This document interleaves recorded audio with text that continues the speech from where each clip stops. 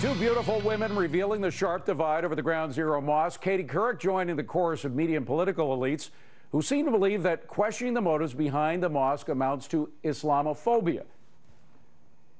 There is a debate to be had about the sensitivity of building this center so close to Ground Zero, but we cannot let fear and rage tear down the towers of our core American values. Meanwhile, Dearborn, Michigan's Rima Fakih is the first Muslim crowned Miss USA, and she apparently understands the raw feelings stirred up by 9/11 attacks. Listen to what she told Extra. We should be more concerned on the tragedy than anything on religion. It shouldn't be very close to the World Trade Center.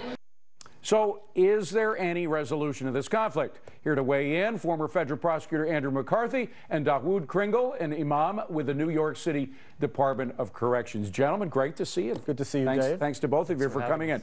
All right, there are questions about the mosque. There are questions about the guy who's going to be running it, the center, the Islamic Center, and the backers of this thing. Let's deal with each of them. The mosque, first of all, according to the Quran, Allah made the earth spacious, right? There are a lot of places where this mosque could go. It is an old one, right? It goes back to the Quran. Why not move it? Well, first of all, I'd like to address the idea of... we don't have time to do the first of all, it's over. We got to just focus on the questions because we got two guys. Okay.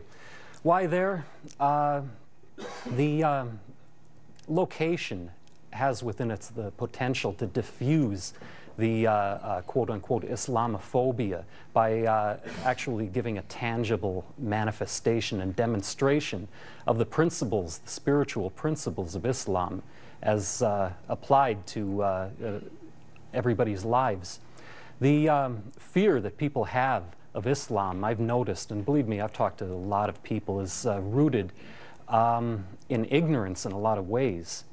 The only way to diffuse that would be to show them, you know, not just pay it lip service, but to actually live it, to manifest it, to show them something that they can look at. But so far, Andy, it's had exactly the opposite effect. It has inflamed tensions even more. That's exactly right. If your idea is to build bridges and to make a gesture of ecumenical sensitivity, the last thing you would do would be to divide the way this is divided. And I keep coming back to what happened with the Carmelite nuns at Auschwitz. You know, they were going to have a nunnery, I believe it was, right in the outskirts of Auschwitz, and they fought it for a while, but then eventually they said, look, sensitivities have grown too much, we're pulling out. Right. Isn't it time for the Islamic Center to do the same? I think it's time for Muslims to do the same, and I think a number of them have. There's a divide, I think.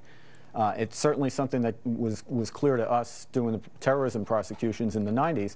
You had patriotic Muslims without whom we could not have won those cases. For those who don't know, you were the prosecutor of the blind Sheik. You got a prosecution in that case. Right. Those are for events before 9/11, but similar terrorist events. And you could not have prosecuted these guys without help from decent, honest Muslim American citizens. Absolutely right. But there was a real divide between them and the leadership of many of the mosques and community centers. All right, let's move to that point, because that's a good point. Some people say that most Muslim Americans have no interest in terrorism whatsoever, and that they Islam forbids terrorism. But we know that some Islamic fanatics have gone against that forbidden sect or testament. And therefore they are no longer can be considered Islamic. They could be Muslim terrorists, but there really is no such thing technically as Islamic terrorism. But the fact is that there are people who in their community are being led by individuals that are close, that believe, for example, that Hamas is not a terrorist organization. Do you believe Hamas is a terrorist organization? I would... That's not a hard question. Hold on a second. No. Is Hamas a terrorist organization? A simple question. I believe that there's people that's connected with Hamas that advocate terrorism. Is Hamas, though, a terrorist organization, as the State Department says it is? I believe that people that exist on the fringe of there. Hamas is a political party that grew out of what happened to Palestine. Obviously, there's going to be people that are going to twist up the religion in order to serve their political agendas. But part of the problem is with the guy who's involved with this mosque. He did the same dancing around the question we just heard. And with all due respect, you wouldn't answer directly whether Hamas is a terrorist organization as defined by the State Department. And this is why the head of the mosque won't either. This is why Americans have a severe problem. The Imam just said Islam forbids terrorism, and I take him at his word that he sincerely believes that.